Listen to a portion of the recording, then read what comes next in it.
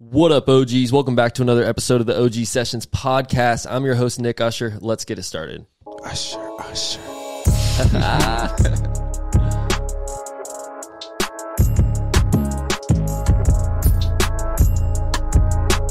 Just make me want to rap. Yes, sir. What up, OGs? Welcome back to another episode of the OG Sessions podcast, man. I'm super hyped about this episode. This is episode number 53, season 2, going down right now at the OG HQ. Before we get started, man, make sure you are following us on all social media so you don't miss those updates whenever we drop new episodes.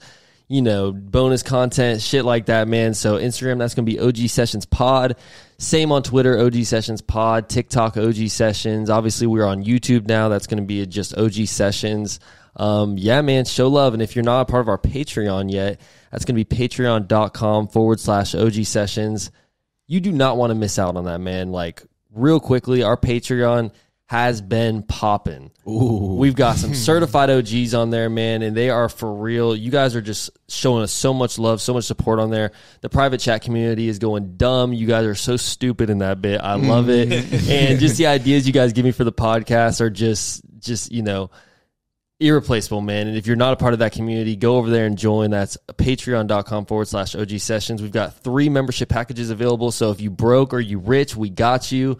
Okay. Show that love for the Patreon, man. But before we get started, let me introduce one of my favorite human beings on this earth. Obviously, you guys know who it is. He is co-hosting for me today. It is that boy, Joey Allen. What up?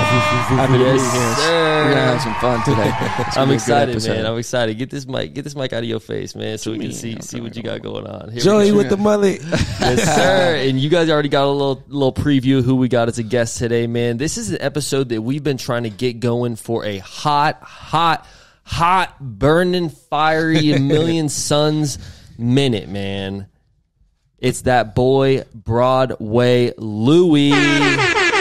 Yes, sir. Yeah, yes, sir. That's good. He is a rapper, an actor, a mental health advocate, and a man of many facets. And I am super excited to have you here today, man. Appreciate it, man. I told you, like, when I walked in here, the energy is amazing in here. You know what I'm saying? So I'm looking forward to this. I've been looking forward to it ever since you guys came across my socials. I was like, oh, nah, they setup is crazy. And then I watched a couple and I was like, nah, I really like that. You know what I'm saying? Because it looked like it was organic. You know what I mean? And that's important in these spaces. I appreciate that, homie. Yeah. We're working real hard over here, and obviously we were excited to collab with you as well because you're doing the same kind of things, man. We see you applying pressure, we see you got the motion, and gotta cook, dog. You can't get rich sitting still. I'm excited to talk about it, man. How are you feeling? Amazing, dog. Life is beautiful right now. You know what I mean? Working, staying busy. You know what I'm saying? The sun is out. You know, I'm healthy. I'm walking above ground. I can't complain, dog. I love it. How's the beginning of your new year been?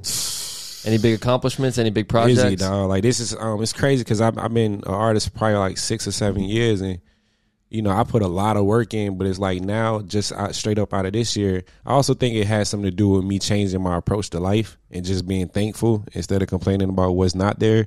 But like this year has just been fruitful. Like movie after movie, opportunity after opportunity. Getting paid, you know what I'm saying? Which, you know, when you run your own business, it's hard to get to that point, but you got to put the work in to get there. Yeah. So now it's like this year, it's like, you know, people from the outside finally recognizing like my worth because I started recognizing it myself. Not a lot of people ever see the growth that goes into the project or anything beforehand. You know, they only see what happens when you blow up or when you start making a couple dollars off it. Yeah. Nobody sees those late nights, you know, those hours, those days, weeks, months spent where you're just trying to build up to that point, you know. The constant financial losses, like 100%. 100%, man. I'm right there with you. And but hey, it's glad to be at the top, man. It's glad to be, you know, getting some motion going, you know, and just cooking. Exactly. Just getting it going. So let's give my audience a brief rundown on who Broadway Louie is. Yeah. So where'd you grow up? Paterson, New Jersey. Well, let me also add North Carolina in because they get mad at me whenever I say that. Okay. So I grew up. I was born and raised in Paterson, New Jersey. And then I was like, you know, I was a good kid in a bad city, so I got caught up with different influences and stuff. So I would get A's and B's, but then I get suspended for stupid stuff. So then my mother moved to North Carolina, Bertie County to be exact. And well, not Bertie County, but Scotland Neck is a town, like it's literally no stoplight. Oh, damn. Yeah, and then I lived in Trap. Trap has no stoplight neither. and you got to go like 20 minutes just to get to Walmart. So I went from being a city boy to a country boy in like one summer. Out in the sticks. Yeah, it was different. You know what I mean? But I learned a lot. You know what I'm saying? What did you do out there for fun? Did you have any hobbies? Yeah, North Carolina? Yeah. Bro, we was out. Like literally like, go out in the woods, be going the whole day. Yeah. So we had 4-wheelers, we had BB guns, we had dirt bikes. Yeah. Played basketball, we wrestled, it was the time period where you wasn't all in your phone, so you just got outside and you was gone. You look for stuff to do. We was adventurous, bro. I love riding dirt bikes and stuff. Yeah, like that. man. I haven't done it in a while, but the older I get, the less dangerous I want to be. You know what I'm saying? I like being safe. So but more things to protect now.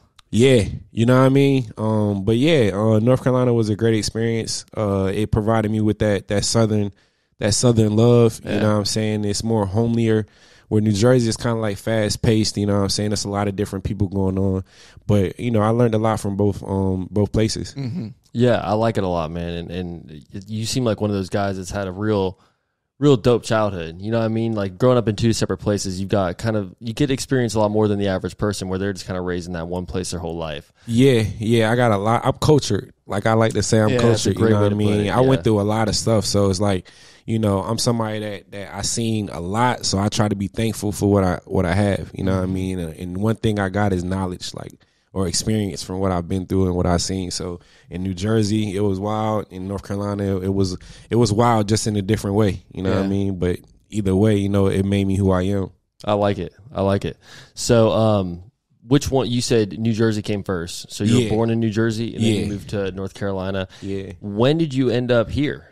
The Navy. In the city. Okay, word. I was graduating from high school, and I didn't really know what I wanted to do. I wanted to play basketball, but the schools I was trying to go to wouldn't give me the scholarship that I wanted.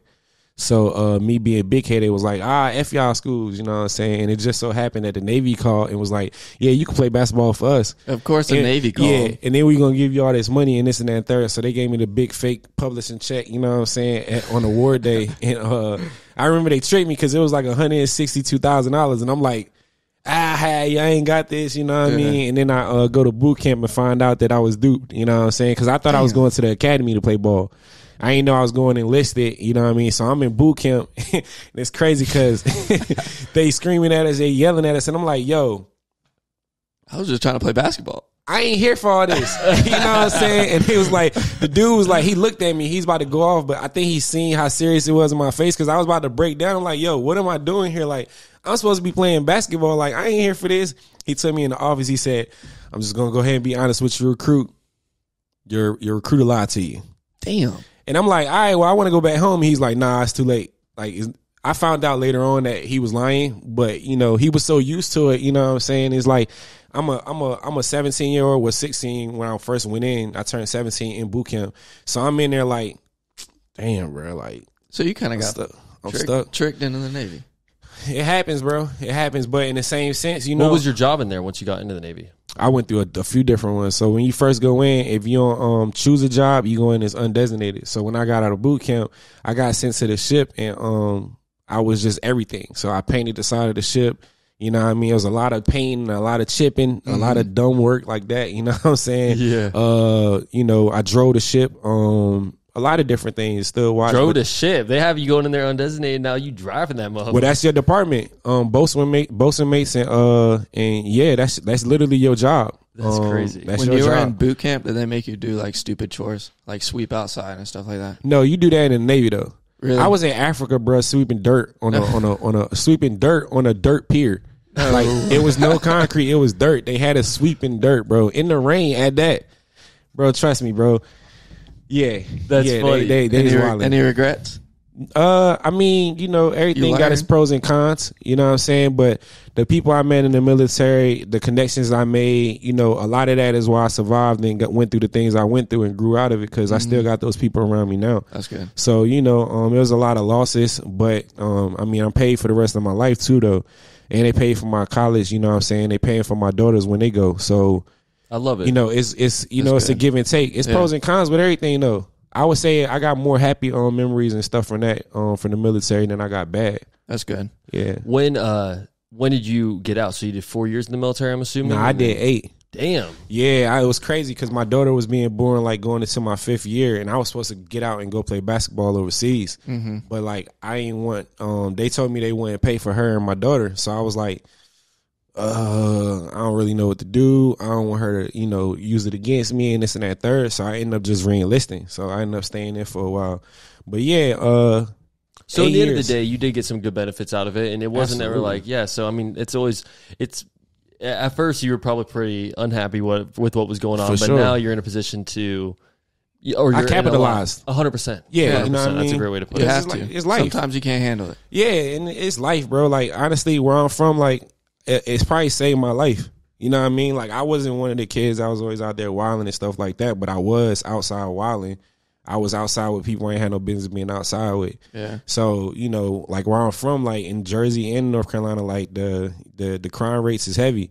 So, if you don't keep your eye out or you don't, keep yourself protected, you can end up on a t-shirt. And honestly, like 100%. I'm thankful. You know what I mean? Like God chose my path and I was able to survive, and look at me now. You know what I'm saying? Was it difficult? See, I never even knew that you had this desire to go play basketball so bad. I mean, you got out of high school wanting to go play basketball in college, and then you got out of the Navy still wanting to go play basketball overseas. Yeah.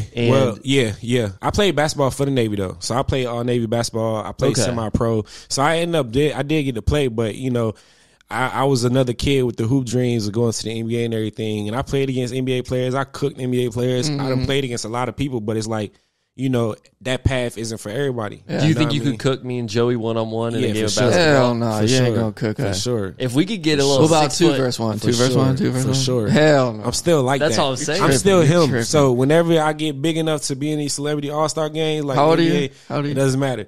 I'm gonna cook you. I'm trying to think. You were in the military for 8 years after you got out of high school. The math not gonna add up. You're at least 30. But see, we don't know how long it was until when how long ago he got out of the military. The mystery continues. He said it was 16 when he was in. Hold on. He said it was 16 when he was in. He's 32. We're gonna go ahead and like settle 34, 35. I know he's probably I'm going with like 32. I bet he's like. The 32. Funny thing is nobody actually believes I'm even in 30s. So I give you that. Yeah, no, I mean, well, when I first met you, I didn't know that. If I'm doing the math, it's got to be in the 30s. When we were doing, we're doing the research, we were learning about.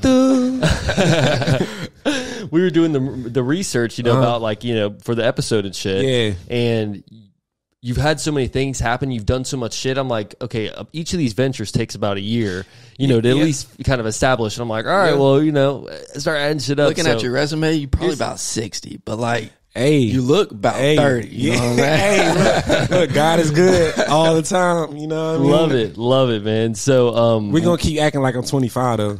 All my OGs, man, go in the comments right now and let me know. Take your guess of how old Broadway Louie is, man. I'm at 32. Listen. Joey's at 34, 35. Yeah. Man, take your guesses. And whoever guesses the right age, you get free tickets to my next movie premiere. Boom. Okay. Boom. There it is. Y'all better run that shit up right now. Go guess right now. It's 34. And somebody better be in the 40s, man. You gotta be the all ball out. I'm gonna tell you, I'm gonna give you hey, you in the 40s, you going too far. Okay. Yeah, word. So let's get away from this Navy talk, man. Okay. Because obviously that ain't the highlight of everything you got going on. Nah, so you get out of the Navy. Mm-hmm.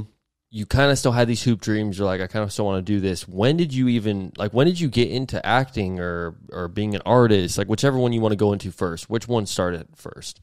They kind of both started at the same time. Okay. I didn't really know what I wanted to do when I got out because it was kind of sudden.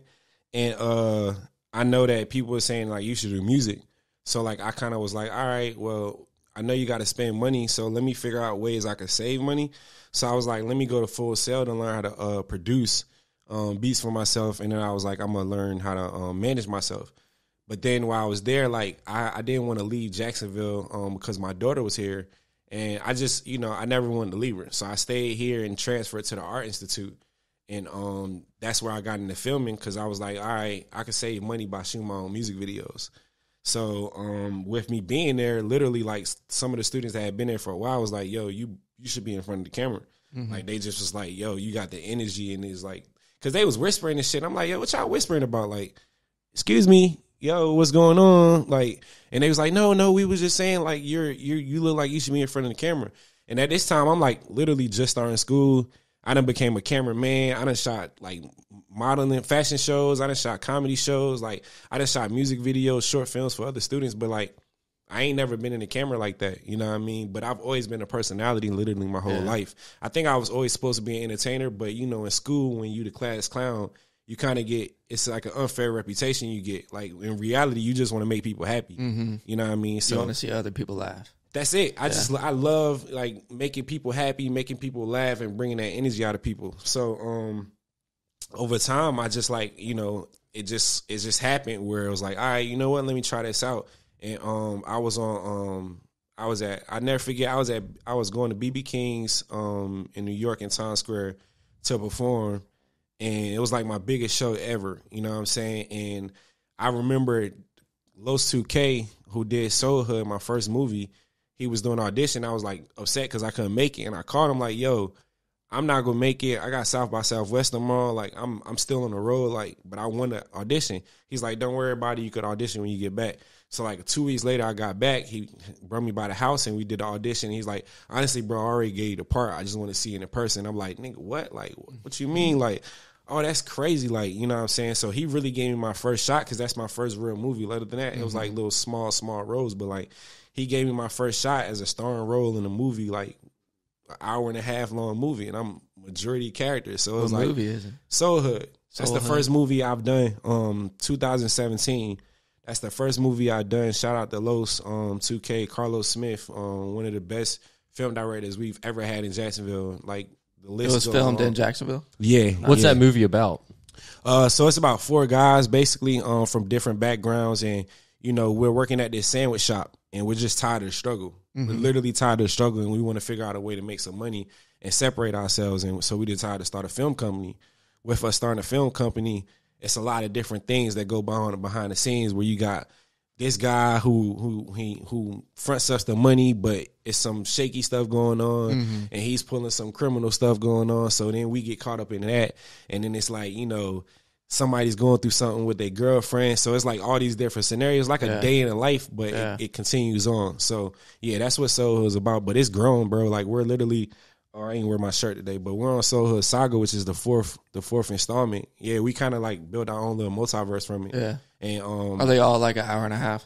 Yeah. And they on Amazon Prime right now.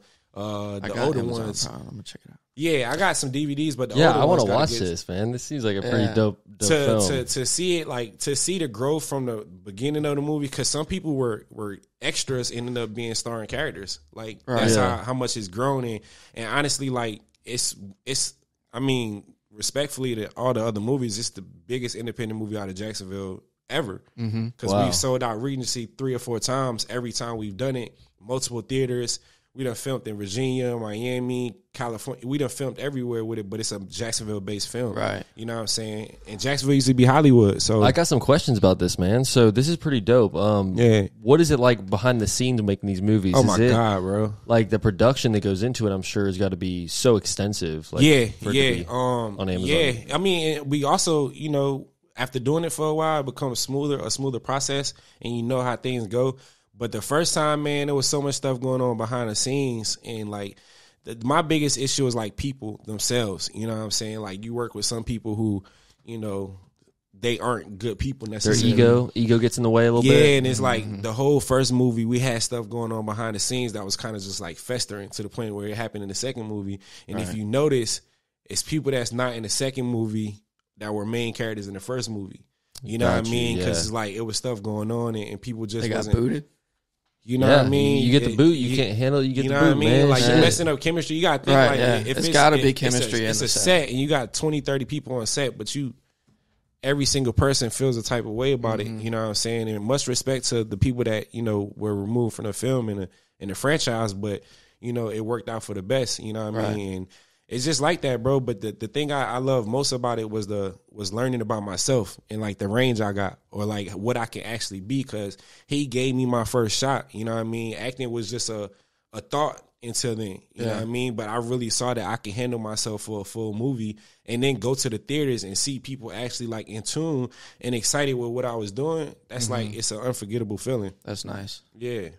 That's dope, man. And can you explain to me real quick? I know we're kind of backtracking a little bit, but what is Full Sail University? Because I've seen the ads online a lot. Is it an actual campus or is it No, Full Sail is arguably the biggest school for film production, et cetera, et cetera, et cetera. You know, it's up there with Disney too.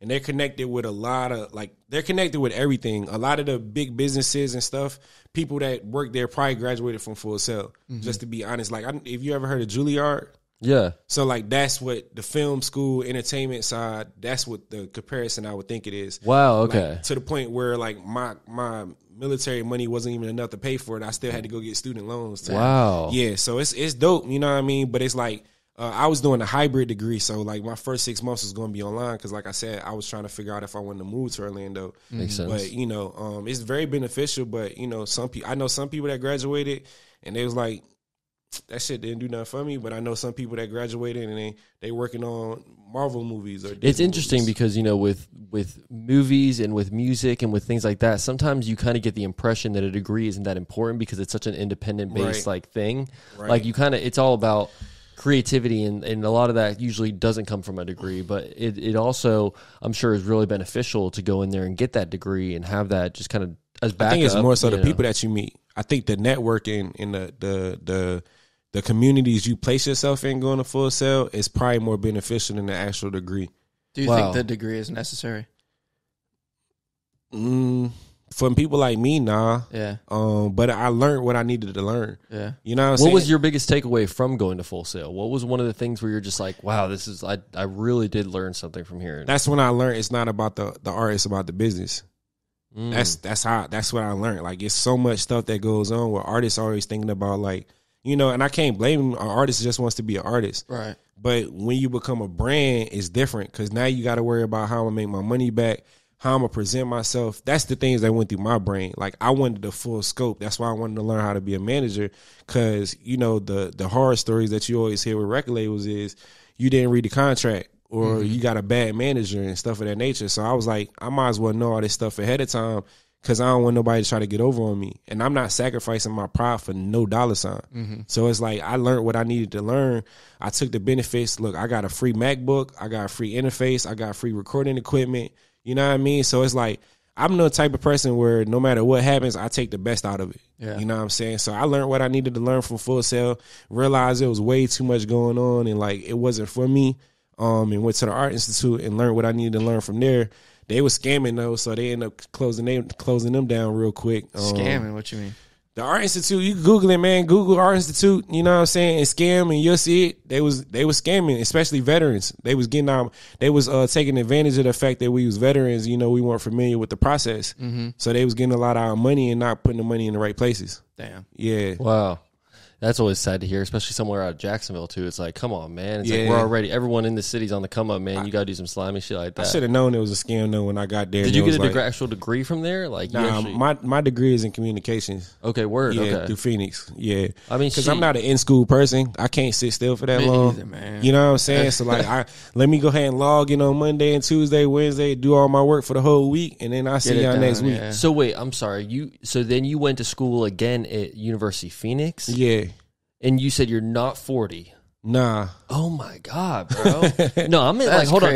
No. I'm changing my answer because I'm changing my answer. I'm at 37. I'm gonna say 39. About to turn 40. That boy like 2 months or 40. Shit, man. No, it's 50. He's 50. That's what it is. Okay, yeah. 50 Cent, holla at me. Man, this shit's getting out of hand, man. Yeah. So, you know, acting is just one of the many things that you do, obviously. Oh, actually, before we exit this conversation, I wanted to ask you, was that film that's on Amazon, is that, what'd you say it was again? What was the name? It's Soul Hood. Soul Hood, yeah, okay. Soul Hood. So, right now we're working on Soul Hood Saga, but it's Soul Hood Prom. Which one was that? Which Saga would be? Saga is the newest one that's premiering in theaters, I think in May. It's the fourth one? Yeah. Okay, the fourth one. Okay, cool. It's the sixth one, but it's the fourth main one. So there was 2 other tag-along films for some of the characters in the film that they had their own short films for. But this is the 4th main one. That's dope, man. And yeah. I dude, if you let me and Joey know, we'd love to pull up and go see it, man. Yeah, man. I'll let y'all know when the guys. premiere is coming. I just got a text right before we started about one of the other premieres on April 27th for Lotta Lies. That's like my first gangster movie I'm doing. Okay. I'm excited for that though, because the directors shout out to Dr. Powell and Adolfo. They said it's gonna be the biggest street movie out of Jacksonville ever, and that's Jacksonville got some classic street movies. So hopefully, I'd love to get you back on again after we watch it too, and get a little review of the new movie. I think that'd be cool, bro. Man. Is that your favorite movie you've ever done? Was Soulhood? Like personally, like personal favorite for you? Which one has been your favorite? Damn. Got so many. So I mean, that's a great question, yo.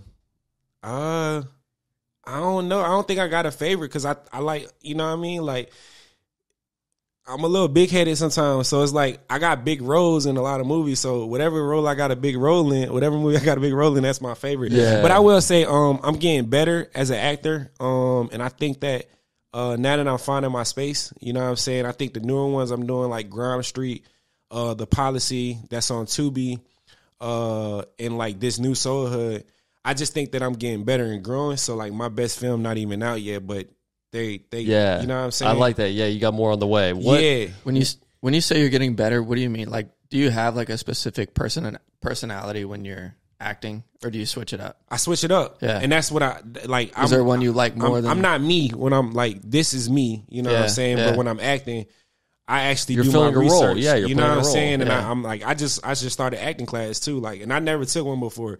I'm literally on like 12 projects, 13 projects or something like that. And I've never taken an acting class. I just studied YouTube, man. You know what I'm saying? I study actors. Like, you're just born with it.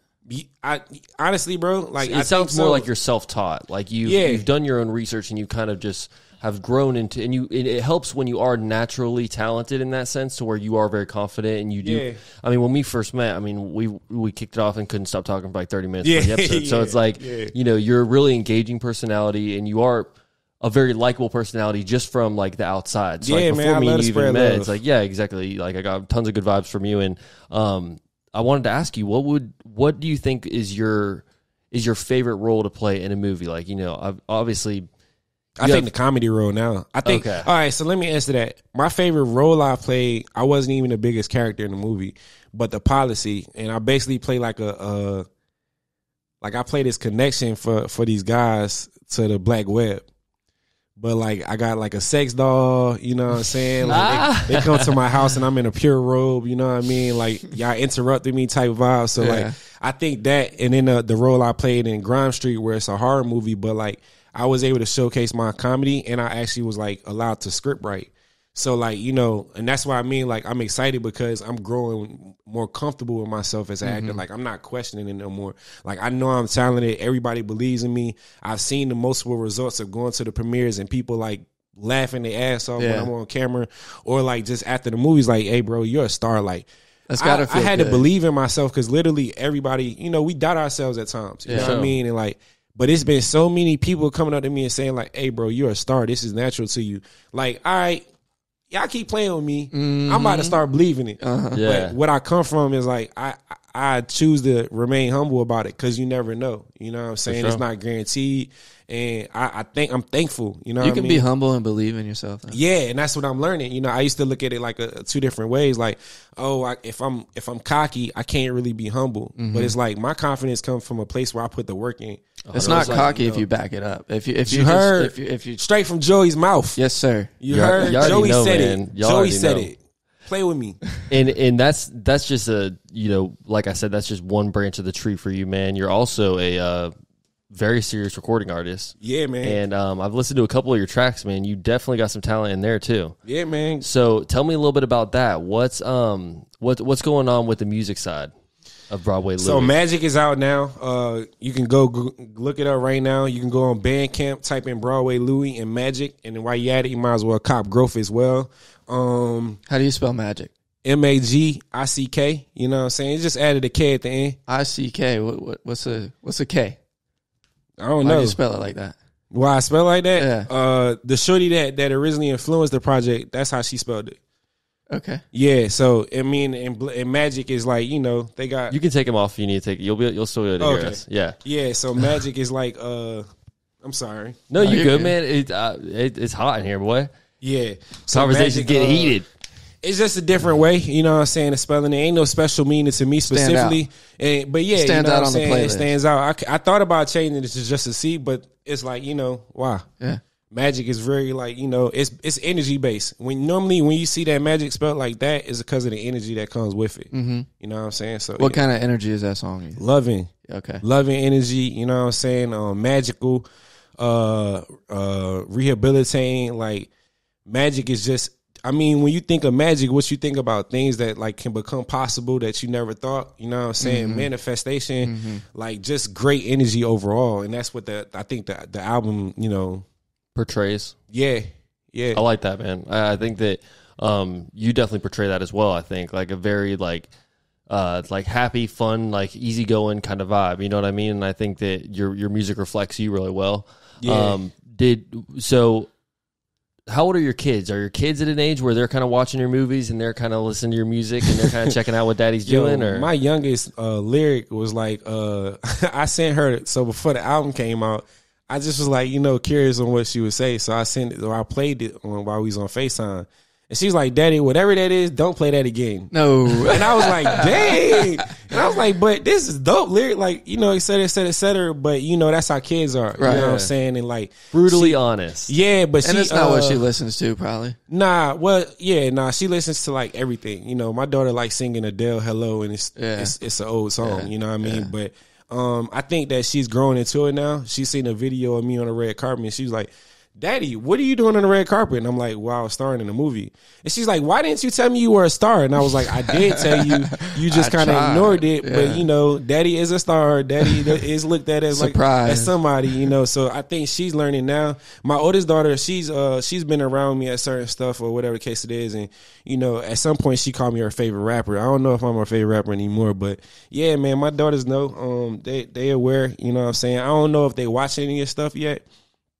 I don't really tell them to because certain stuff like I don't, I was about to ask you, are like some of the movies maybe not really appropriate for younger I don't know if audiences? I wouldn't say all of them aren't like appropriate, but I wouldn't say some of them that aren't really appropriate for neither one of them to watch. Mm-hmm. I wouldn't tell them to watch it. You know what I'm saying? I would rather wait for them to get older. You know what I mean? I don't want to think that daddy wilding out here. Yeah, How long have you been making music? Has this been a kind of a newer venture for you, or is this something? I started taking it serious like 2016. Oh, word. Okay. Yeah. Like I started taking it serious. Before it was just like, I'm freestyling. I'm very good at putting words together. Mm-hmm. But, it's a difference between being an artist and making music. You know what I'm saying? Like I realized that I wanted to be an artist, and that's when I started taking it serious. So I think around 2016, 2015, late 2015. Do you think it has a little bit of like impact with your background trying to be a rapper as opposed to most people's background? Because a lot of rap sometimes, I mean, not obviously not all rap, but majority of the popular rap from nowadays is about the struggle and about the the drugs or things like that. And you are more of a guy where you're a little bit more structured. You had obviously you were very cultured as a kid growing up, right? And then you were very focused on sports, and then you get into the Navy and you still continue to play sports for a while. Well, I was broke during that whole time. Oh, word. Okay. Yeah, I mean, in the military, we had money, but money is subjective. You know what I mean? But I grew up with, roaches in my cereal. I grew up with, the pot on the floor because we got water dripping out the ceiling. You know what I'm saying? I grew up like it was hard.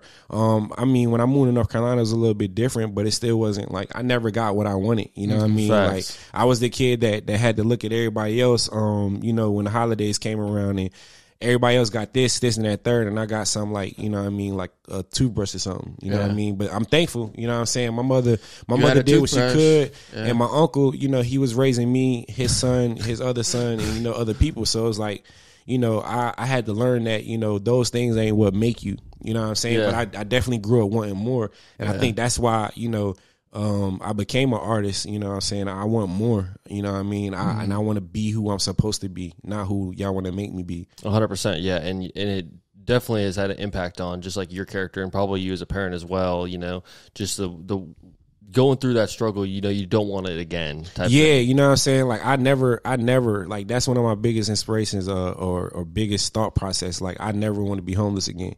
I never want to go through that feeling again. I'm not of having to depend on people to help me or, not knowing where I'm asleep at, you know what I'm saying? Like that literally still pushes me. Like I get nervous when I think about, you know what I'm saying? Hey, I ain't never being homeless again. Like, I'm never gonna go back to that. And if I ever end up back at that, I know how to handle it a lot better. Yeah, you know what I'm saying? for sure. So yeah, because I remember when I was going through it, and my uncle had to remind me. He's like, "Yo, you realize you've been through worse, right? Like, you've been through the worst. You know what I mean? I need you to remember what you've gone through so that you can get through what you're going through right now." 100%. And slogan for the podcast is "Hard times don't last," man. So it's just They're like not permanent at all. not permanent at all, and it's one of those things where you just keep pushing, bro, and then eventually you see the light, and you're like, man, we made it. As long as you're not dead, I mean, what else? Truthfully, you know what I'm saying? I look at it like, you know what I mean? Like, it teaches you who you are. You can look in the mirror. You got to look in the mirror and figure out, like, all right, you know what? This happened, this happened, this happened. But if I give up on myself right now, then what does that leave my kids? What does that leave the people who believe in me? What does that leave everybody with as far as a memory of me? You know what I'm saying? Like, nah, I can't go out like that. Like, I need y'all to understand that you could be strong about yourself. So in order for me to exude this energy that you see now, I still have my battles, you know what I'm saying? But it's Everybody does, I don't allow them to fester no more. You know what I mean? Because they're temporary. You know what I mean? All you got to do is fight through it. And when you fight through it, that's when you're going to determine what kind of person you are. Have you ever had any bad experiences when it comes to making the movies? I know this is kind of a backtrack to the acting stage, but Yeah. you... Yeah, for sure. Has there ever been any bad experiences? Because I can only imagine it's probably not all sunshine and rainbows making some of these movies. This is the first movie I'm filming for the Hood Saga where I'm not hurt.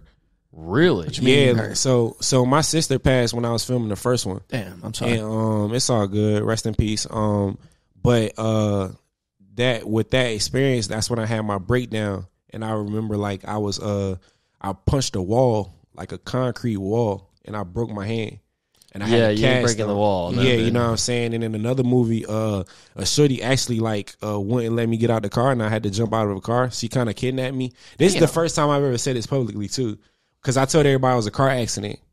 But she basically, like, you know, people have their own demons inside, you know what I'm saying? But with me going through what I went through mentally and the things that I tried to do to myself, you know, I look at other people in certain moments and I get PTSD or I get anxiety. Yeah. And I was begging her to let me out of the car. She wouldn't let me out of the car. So I'm like, yo, if you don't let me out of the car, yo, I'm finna jump out.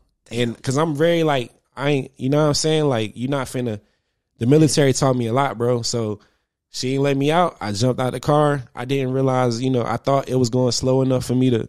Was she going fast? Flip back, broke my ankle. You know what I'm saying? I was in the hospital, and then I was on my stomach for like 9 weeks straight because the road rash from my back all the way down to like my butt was crazy. Damn. Yeah, That's Bro. crazy. Yeah, bro. So it's like I'd have been through enough to know, like, I'm grateful. You know what I mean? And like, you got to make better decisions on who you allow around you because you never know what kind of energy people got. This is why you got to just be nice. You never know what's going on. Yeah, bro. Be nice. sure. to people. Good karma is just as real as bad karma. Yeah. And a lot of people don't realize that. I think that's the reason I survived, and the reason why a lot of people still help me now is because I've done a lot of, and humbly speaking, you know what I'm saying? But I'm the type of person, I literally get a shirt off my back. Or like, if I got it and I don't, you know, if I could give it to you, I'm going to give it to you. I don't care what kind of person you are. You could switch up and be whoever you're going to be, but my heart is my heart, and I had to realize that nobody can change my heart. You can't decide who I am. You can't make up a narrative about who I am. I know who I am. I know what kind of things I've done for people, and I know what kind of person I am to people. Right. You know what I mean? So, you know. I got a good question for you. What's give me your top 3 GOAT movies? Pineapple Express. That's a funny one. Pulp Fiction, although I go back and forth with Pulp Fiction sometimes because it's some crazy shit on Pulp Fiction. Friday, of course. Honestly, bro, you can't give me 3 because it's like There's a lot. I'm a big film guy, bro, so it's like it's a lot of movies that like are up there for me. You know what I mean? But for sure, Pineapple Express I just is seen. always the first I one. don't know if you I'm ever seen gonna this. I saw this like a couple weeks ago. Good Burger. Oh yeah, home of the good burger. Man, that shit. Can I take your order? I'm gonna tell you right now, Yeah. that shit is a legendary movie. Yeah, the for Mondo me, bro. burger. They had the beef and everything. Yup. Yeah, so yeah, like, and I right now, like, I'm in this phase where I go back and watch a lot of the older stuff just to see, like, because you know we might have thought it was funny or cool growing up, but then it's like that shit was probably really trash. Is your Yeah. favorite genre comedy? Yeah, for sure. Yeah. for sure. Any watch- specific comedy? Like reality or like... I like to say this with black people, we make comedy out of our real life, and with white comedies, it's like it's just funny shit going on. Yeah. You know what I'm saying? So it's like it's 2 different comedy fields, but I love comedy, period, bro. I just love laughing. Yeah. You know what I mean? So it's like right now, my favorite show to watch on HBO is a comedy show, and it's called Southside, and it's based off Chicago, but it educates you at the same time. I like comedies that's based off of real life. I say that because you still get life lessons from it. Like The Office. You like The Office? Bruh. The GOAT show. I love No The lie. Office. I watch The Office anybody will tell you, bro. I watch The Office every night going to bed. Really? Like, I know, bruh. Who's your favorite character? See, the thing is about The Office, It's they kinda all hard play to such pick a one vital character. role, bro. Like, yeah, they you know all, what I'm like, saying? Because, like, I would say my Also- favorite dynamic is Michael, Jim, and Dwight. Yes, That's my hilarious. favorite dynamic Yeah. because, like, you could never go wrong with it. But, like, one of my favorite episodes is the episode, like, where they play in the warehouse versus the office basketball game. Yeah. And Michael is like, hype. He's like, Stanley, you got your bag? And he's like, yeah. And Michael was like, you're the secret weapon. And then Stanley gets out there and dribbles in a circle. And I'm like, bruh. Like, Michael's looking like, and then Dwight ends up being one of the best players on the team. And then Phyllis was like, you should let me play. And then Phyllis ends up being cold too. Yeah, bro, I watch The Office all the time. Yeah. I love The Office. Legit, I love The Office. It's funny how much shit Michael's talking throughout that entire And game. pure And trash. Pure trash. Pure trash. Didn't even hit the backboard. Pure It's trash. So that is He was the like- funniest. He was like, I was show. at the park, and I hit a couple of shots, some guys, it was some African American guys, he's like, he's just dropping that in there, like, to show, like, this is the level of good I am, like, you know what I mean? So yeah, like that show has some of the greatest writing ever for so long. Like, it's so many seasons of that. The show that reminds me about Office now though is Abbott Elementary. I'm not sure if y'all seen that, but y'all should watch Abbott Elementary. I've man. seen the. Is it on Netflix? It's on Hulu. Hulu? Yeah, Hulu. Okay. Yeah, it's hilarious, bro. It's based off this school in Philly.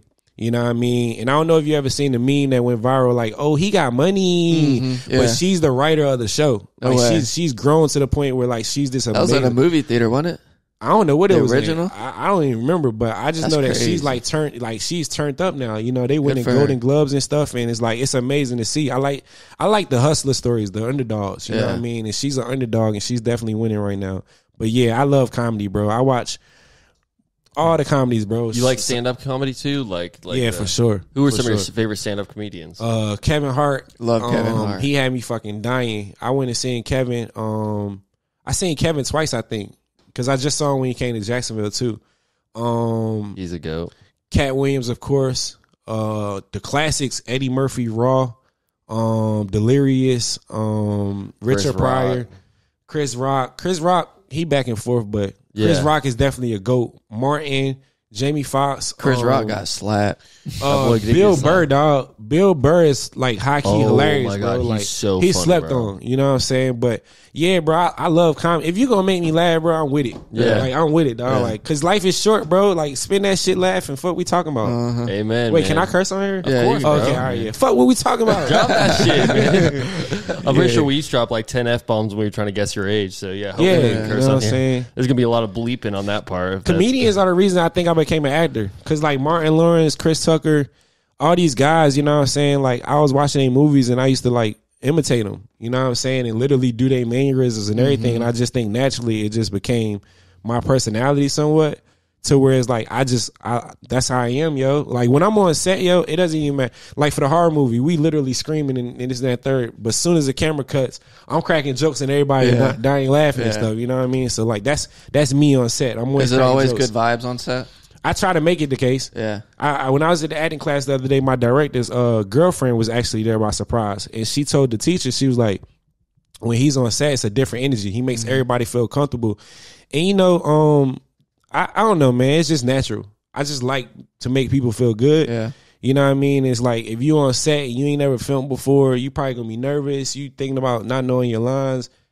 Same way I was in basketball, man. I coach my teammates up. You know what I mean? I might take most of the shots, but you better shoot that mud when you open. Like, don't be second guessing yourself. I'm the same way when it comes to life. Like, Would you call yourself a leader?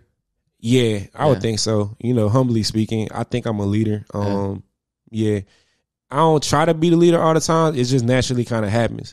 I literally observe the room and Well, you have a lot of experience being in so many different fields, and like you said, you're very cultured. You kind of do know, like you're very well-rounded. Yeah, good middle ground for a lot of people, you know. And I think you'd be a great leader. Let's do that same ranking for music. Oh shit! So let's do top 3. Let's do top 5 because top, there's a lot of genres. I don't know 5 how specific your genre. I was gonna do rappers. You gotta do rap. Yeah, all right, but even with rappers, all right. So I'm gonna do this. Top 5 lyrical rappers. I'm going with Jay-Z.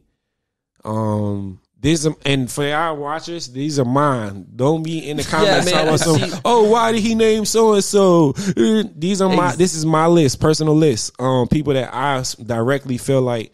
You know what I mean? Put your own in the comment. Yeah, Jay-Z. Exactly, yeah. People don't like him, but Joe Budden is one of the greatest lyricists of all time in my mind. Yeah, he directly influenced like me putting emotion and rapping about the depression and stuff in my music. Who else? Oh man, this is crazy. I always judge people when they do their list, but I'm never prepared for people to ask me. Yeah. All right. Who else we got? Cole, Kendrick. Okay. You put Cole over Kendrick. Yeah, I would put Cole over. I was about to say it goes back and forth, honestly. Because when Kendrick drop, I'll probably be like Kendrick again. But Cole is so consistent. And then he's from North Carolina. So it's like I got a bias, you know what I mean? But I don't personally listen to J. Cole a lot, but I do have so much respect for him because you listen to his freestyles and you listen to him like the man he's wordplay is crazy. Yes. And then he comes from something. You know what I mean? He always raps about something. Yeah. So, and he's a good person. Give us your you know what I mean? Like that's you gotta root for that. You know what I mean? Damn, last but not least, dang, bro, this is tough. It's so many artists, dog. Wayne, we just gonna go Wayne. Okay. I was about to say, I was about to just say it for you. I was like, the fact that he hasn't hit this list yet is just hurting my heart. Because you gotta remember, I'm from up north. I know. So like my list is kind of up north biased a little bit. You know, you don't get that Louisiana culture over here, boy. But we get a little bit leaking into Florida just from the side. You know? Wayne is definitely I want to hear Joey's. Honestly. Oh, that's tough. Joey, come on, top 5 rappers, man. Top 5 that I listen to. Yeah. Future. This is not in order. Yeah, Future, mine ain't in order neither. This is just off the dome. Future, Lil Wayne, definitely. Rappers only. Well, yeah, it's a rap. It's top 5 rappers. I mean, you could do fucking period. Definitely not going to be period. Bag secured. Period. I like Cole. I listen to Cole a lot. I like you said Future though. I love Future. Old Future though. I like old Future. Future is I don't know, man. He hasn't changed very much. He has though. He has. Really? Yeah, he has. I think Future has become more comfortable with it himself, and it's like you can tell through the music. His last album was one of his best projects, bro. Like it's like very versatile. Like Future, you can't even call Future a trap rapper no more. Mm-mm. You know what I'm saying? I'll never forget when he dropped to the back-to-back albums, like the day after, like it was like one day and then 24 hours he dropped the next one. Dog. And both of those albums I could listen to on repeat, all like 28 of those songs or whatever it was. They were fat-ass albums, bro, and I could listen to both on repeat. I didn't have enough time in the day to listen to every single song. That was the issue. Who's your favorite rapper duo? Mine would probably be Drake and Future. I love Drake and Future. Mine is Ye and Hove. Okay. Oh my god. Because Watch the Throne will forever be like. Yo, there's not a group album that like. I mean, not like rapper groups. Like, of course you got the Locks and you got all these. Yeah. But like, as far as like a rapper and a rapper joining together to make a project, like just Hove and Ye, like to this day we'll never get another one. And it's like, bro, can you Drake imagine? and Future just takes me back. No, what a time to be alive was a fucking. That was a look. I love. Both of those are undeniably they're perfect pairs. Both of those, but I cannot put them above Drake and Wayne. Man, like, growing up, that was we ain't got no Drake and Wayne album though, so they don't really count. Yeah, but every album's got like 5-6 songs with them together from Drake and Wayne, like and they got they have so many songs with them too. And there was I think there was even didn't Love Me have Drake, Future, and Wayne on it? Yeah. Was that those three? Because then, I mean, shit, that's a banger, bro. Back in the day when that song came out, that was a pretty that shook the game a little. Yeah, Wayne and Drake for sure. I mean, but I also like Drake and Ross. Like when they get together, they like magical, man. Like I just love when I just still want Drake to just drop a rap album. Like, I just want a rap album from Drake. Like, Yeah. I don't want no R&B singles on No it. soft shit. I just want you rapping like 5 a.m. in New York or whatever them drinks is called. Like, Yep. that Drake, Western Road flows, like, Yes. that Drake is uncomparable. Like, you know what I mean? But I'm a lyricist at the end of the day. So, like, I'm always going to go with, if you rapping, I want you to rap. You know what I mean? But Drake, I mean, Drake is also in my top 5 of artists, though. Like, Yeah, I was going to ask Drake how you is in feel my about top 5 Drake. of artists. Yeah. Like, he's my top 5 of artists. He's right in the same place as like a Kanye. You know what I mean? Like, they're not too far apart. You know what I'm saying? Both of them use writers, but they use writers to the best. Like, you never seen nobody doing on the level that they do it. Yeah. Kanye's like on he's mastermind. I don't know what he's got going on, but he's always Kanye is different, bro. Yes. He's different from the beginning Business to wise, now. bro, I would love to just spend the day with him and just learn like how his mind works as far as bro. business and shit, bro. You But probably wouldn't learn anything. Like he probably wouldn't even like talk to I mean, you. if I could just follow him on a day basis and just see like his business moves and shit, but at the end of the day, bro, like I wouldn't be able to spend more than a week with that dude, bro. Like, holy fuck, man, he's just so unpredictable. I feel so bad for anybody that's like. Did you watch to him. the documentary on Netflix? It was Yeah. like a couple months ago they put it out. Yeah, Genius. Yeah.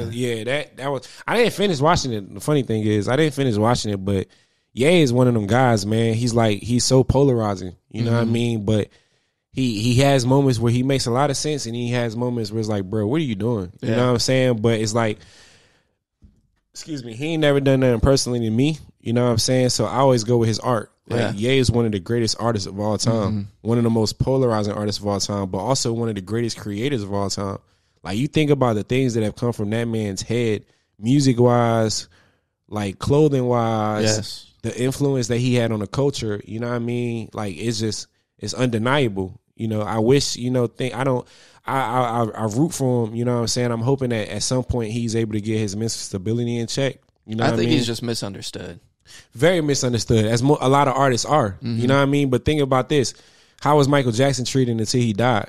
Facts. You know what I mean? 100%, Like, how are a lot of these artists treated until they die? Right. I would love to watch what happens. Like when Kanye passes away, like It's going to change. Like, you know what I'm saying? Because people, they don't allow people to be human. Mm-hmm. You know what I mean? And especially now, you can't make mistakes. You can't have old mistakes either. You Not know what when I mean? It's like everybody's a weird watching space where it's like, oh, you did something. And I won't say everything is excusable, but sometimes they be bringing up stuff from people past, and it's like, bro, you got to think about the climate of the world back then. Yeah. Like, you can't cancel everybody for something that happened 15 years ago. You weren't around for that climate where it was more acceptable. If that's the case, you need to cancel everybody. I think it's weird that kind of happens to every like superstar, like some weird shit like that. People get it. I think it's weird that people get a kick out of it.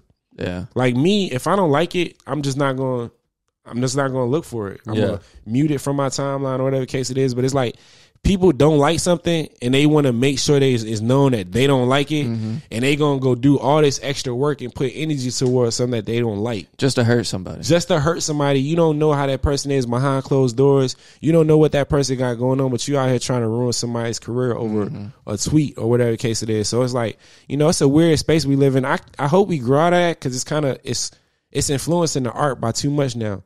Comedians got to be careful with what they say.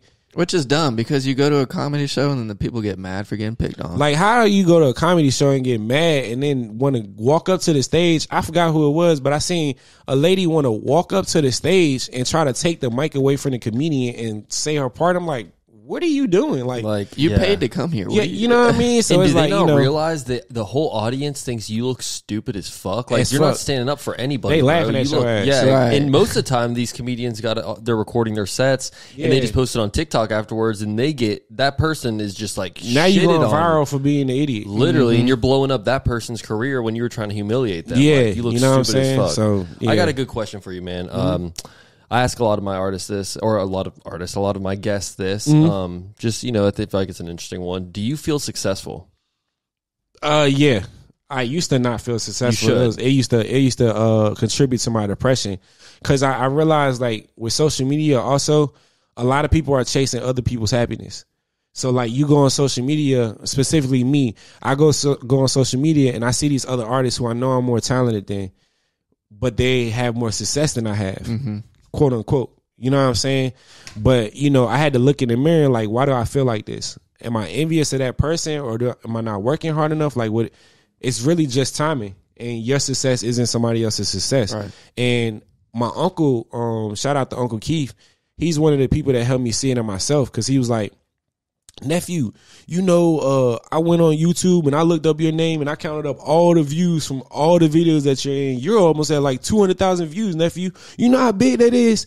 And it's like, as an artist, you don't see 1 million. So you don't think you're successful, because 1 million views and 1 million streams is the Mount Rushmore of stats. Right. But it's like, nah, bro, like it's 200,000 people is a lot of people that I've reached. And then with the album release of Magic, like we talk about this all the time. Like when we see the sales, like, bro, like I'm really thankful that people like really are. A guy paid $100 for the album. The album is only on Bandcamp for $15.99. People pay $100 for the album, $75 for the album, $50 for the album. They're not paying because, you know what I mean, that's the price that they're being asked to pay. They're paying because they want it. And they believe in you. Right. You know what I mean? And I used to think about, oh, this person don't rock with me. Oh, this person don't want to interview me. Oh, blase, blase. And then I was like, you know what? This person do, though. Mm-hmm. These people do. I used to really be bothered, like we was talking about earlier, about Jacksonville stats. I'm like, dang, I've been living here for a while, do all these shows here. But Jacksonville like 5th on my list.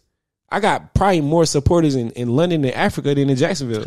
Amen, bro. I've got way more listeners outside of Florida, even way more outside of Jacksonville than I do. You know in what I mean? Yeah. I see it. You know what I mean? Like, I go on my Instagram, it's people from overseas in my DMs, you know what I'm saying, letting me know what they think about the music. I go on Twitter. I got my homie, shout out to Tabib. He's one of my biggest supporters. He told me, hey, bro, I just got back, but I'm finna give you a review of the album. He live in London. He loves sending me videos of him and his Beamer, because he got one of the Fast and Furious Beamers. Like, he's one of the guys that put a lot of money into the car. Mm-hmm. And he'll send me a video and like, yo, this is my joint, bro. This is my dog Broadway Louie from the States, man. You know what I'm saying? It's like that's real love, you know what I mean? But I built that connection with people. Like, I'm a real loving person, you know what I mean? So when people interact with me, life is short, bro. And if I can interact with you and give you want to make that good first impression, I can tell you focus.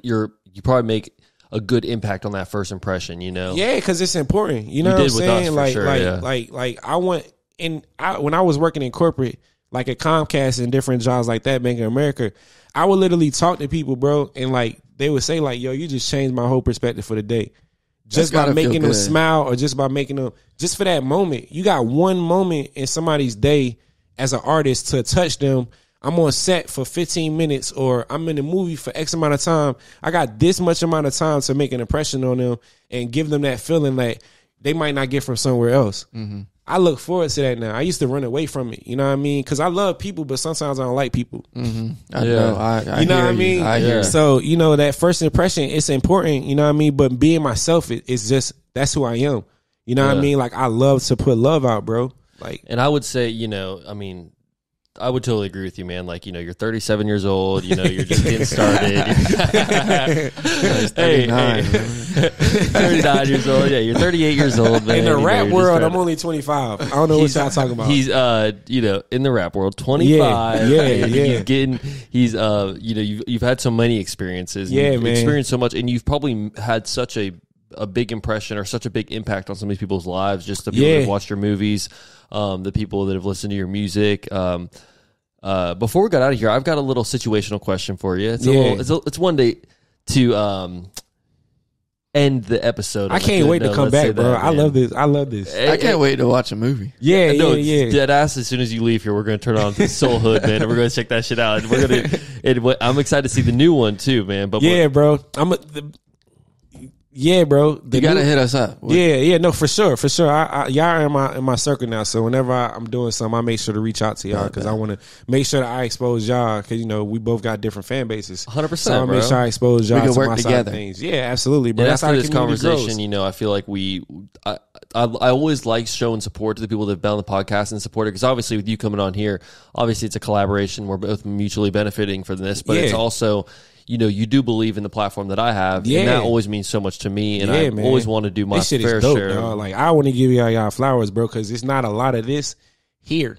Appreciate you know what I mean? bro. It's a lot of names, and it's a lot of black tape in between, where people, they want you to pay $500 to be on a podcast, and I'm like, yo, like, I understand it, get your money, but I don't work like that. You know what I mean? Like it's a benefit for both of us. You know what I mean? Like, and don't get me wrong. Like, I understand people's value is the same. You know what I mean? I respect to get your money, but like, I'm more like an organic person because everything is in monetary value. You know what I mean? Because like after this, bro, it's not the first experience. You know what I mean? We're gonna have many more after this. If we had to pay for you to come in, or you had to pay to come on, it wouldn't be as organic, and it wouldn't be like as. We wouldn't owe each other anything. I owe you nothing. You owe me nothing. Neither of us paid. This is simply just like, I want to have a conversation with you because I want to have a conversation with you, and I want to show my fans how cool of a person you are. You want to show your fans a deeper side of you, more connection. So it's just, honestly, like I said, it's mutually beneficial. I want to ask this last question. End it on a good note, man. It's a situational question, all right? Okay, I'm ready. So you walk into the bathroom to take a piss at the stall. Oh, shit. The dude next to you pees on your foot. What are you doing? Shit. It's just you two in there. The dude next on you is just deliberately pissing on your brand new shoes. It's late at night, too. Damn, you had a long day at work. Damn, man, you playing with my heart. Give him a minute, take your time. Because I'm still me at the end of the day. Right. It's like, I still might smack this shit out you. Like, he's looking at you. No. He's like, maybe he doesn't even realize. Maybe he's just, just missing a lot. If he don't realize, you know what I'm saying, he probably like, inebriated and like, you know what I'm saying. No, he's sober. He's good, man. I'm not gonna hold you. I might mush the shit out of him. Like, yo, son, what's up? Like, what you got going on? I had so, me and Joey were talking about this. I was like, bro, I'm beating the fuck out of him right there. I was like, I got shoes. I got clean ass shoes. You piss on my shoes, dog. Especially you retarded. If I'm out, bro. Like, if I'm really like out and I got a nice like fit on and I'm at the bar or something, like, bro, and I gotta go home. I would be mad if I pissed on my own shoes. Yeah. So yeah, like no. But you gonna beat your own ass? I don't know, bro. I might get mad as hell at myself though. Like, dog, like what? How did you do that? It's gonna be. Yeah, that's a great way to wrap it up, man. And I think that tells us all we need to hear, man. And, man, it's been an absolute pleasure having you on the OG Sessions podcast, man. I know my audience is gonna love this one, man. I enjoyed this conversation tons. Obviously, shout out Joey for being here and helping me run the questions, helping me, to run the show, honestly. Yes, sir. That's my fucking brother, man. Shout out Broadway Louie. Let's go ahead and plug these people in, man. So, Instagram. At Broadway Louie, BROADW. What is it? WAYLOUIE. Yeah, it's LOUIE. It's not. I think. Do you ever get confused where it's LOUIS? That's my real name. Okay, word. Okay, yeah. So Louie's the nickname. Yeah, Louie's the nickname. And it's kind of like, you know what I mean. Yeah, it's because in Spanish, Louis is Louis. Yeah. You know Word. So at Broadway Louie everywhere. On Twitter, it's. Sorry, go ahead. I was going to say it for you. Yeah. On Twitter, it's Broadway Louie, but instead of the I, you put a number 1 because somebody stole my joint. TikTok, Broadway Louie. But make sure you follow me on all platforms. Subscribe to my YouTube channel. I'm gonna be dropping a lot of content. I'm getting better at that now. Any new movies? We got the date for the brand new Soul Hood, right? So we got Soul Hood date isn't out yet, but hey man, y'all should come out to the cookout scene that we filming on April 3rd. Can we be in the movie? Is it that's what he's saying. The scene, bro. I fucking love to, bro. Yeah, 100%. bro. It's a cookout scene. You know what I mean? Gonna be. I don't know if it's gonna be performance. Just drop me the address, bro, and we're there, man. Seriously. Yeah, I got you, man. I'd love to. A Lot of Lies is coming out April 27th. The tickets go on sale on March 27th. That'll be at AMC Regency. You can find where can they buy these tickets at? Just at AMC Regency at the theater. Follow me on Instagram. I'll update because it literally I just got the flyer for it like right before we started. Word, okay. But yeah, just follow my Instagram, man. I try to keep everybody updated on there. On Twitter, I'm always on Twitter talking crazy. But yeah, man, make sure y'all cop the album, bro. Like, please cop the album because streams don't pay shit. We need that money as independent artists. That's why he got the Patreon. 100%. You know what I'm saying? You got to make that money back. You know what I mean? And shout out to the supporters on Patreon. Shout out to y'all that actually support the artists. Shout out to y'all for actually, putting money into their brand and helping them grow. Cause y'all don't understand how much that not only like financially, but mentally. Yeah. You know what I'm saying? It helps you feel like it's a confirmation of sorts. Mm-hmm. So shout out to y'all, bro, for growing to the point where you have that type of fan base because it's not easy. You know what I mean? Yeah. Like the loyal super fans. it's a lot of work to get there. But if you got 100 super fans versus 1,000 people that just come check on you every once in a while, it's a big difference. Right. 100%, bro. So shout out to y'all. Yeah, man. Thank you for that, man. And when the people support the podcast, they're supporting our guests as well. So yeah, man. That's I think that's a big thing. Is like cop my album, man. Cop my album. Cop the album, man. The album, man. Magic on Bandcamp. If you can't find that, just Google Broadway, Louie, and Magic. It's gonna come up. And where can they watch your movies, man? Where can these people see your work? You can so Soul Hood is on Amazon Prime right now. He's actually remastering the other movie, so we can have the whole trilogy on there, so you can watch it back to back to back. What about did you say something about Tubi, or you got some movies on Tubi or something? Yeah, The Policy is on Tubi. That's the comedy where I play the perv. Word. Yeah, so okay, definitely check that out on Tubi. The Policy. Grind Street is on Black Sea Media Network. A black owned film company here, streaming service actually, but they got all the films, like big films, little films. They got everything. Man, that's it. And then Life, LYFE. I play a college student at a HBCU, a football player, cocky, arrogant guy. Hey. Almost a villain. If you look at the comments on the episodes, they killing me. But LYFE. And new work is coming. A lot of new work is coming. I'm literally filming 4 movies right now. Badger Portrayal, How I Got 20. Soul Hood and Lotta Lies, just wrapped up on that. And then June I start filming my next project, and I'm also doing a voiceover for this comic book in California. Oh, fire, cool, bro! Yeah. I'm excited about that. So we got man, a lot of shit on the way, man. Yeah, y'all getting tons of content from my boy Broadway. Man, follow me and stay up to date. Definitely, man. Definitely make sure you tap You're about in. 54, ain't you? Nope. Hey, we're gonna settle this debate one day, man. Maybe tune into the next episode, part 2 with Broadway and Louie, and we gonna really get this shit handled, man. Like I said, shout out Broadway and Louie for coming through, man. This has been one of my favorite episodes. Absolutely. Hopefully we can run it again soon. Yeah, nah, for real, man. I love to come back. Y'all awesome. We out, man.